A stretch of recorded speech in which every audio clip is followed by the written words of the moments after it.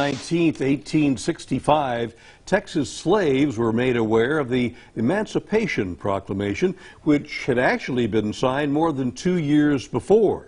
Now, June 19th is part of history now recognized in the state as the end of slavery in the Confederate South. KTAB's Mercedes Hernandez was at Stevenson Park tonight for the Juneteenth, celebrating that abolishment announcement. I'm out here today to celebrate the one and big dream that all African Americans had when they were slaves. A day celebrating historic news that arrived late to the Confederate state of Texas in 1865. Slaves didn't know they were free. They didn't find out till June 19th, but they were already free. They didn't know it. Modern-day Abilenians taking to Stevenson Park to celebrate the announcement that finally set Texan slaves free. It's important to me because that's when our freedom, that's when we got freedom.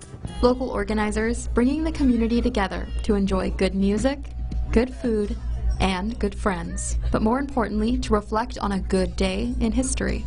I wasn't born a slave, but I came from slaves. Well, we want our children to know where they come from. I want to know where I came from. My son wants to know where he came from. And that's why we celebrate and keep it alive, because we don't want them to forget that. And remind others to keep living life freely. We're free. We all free.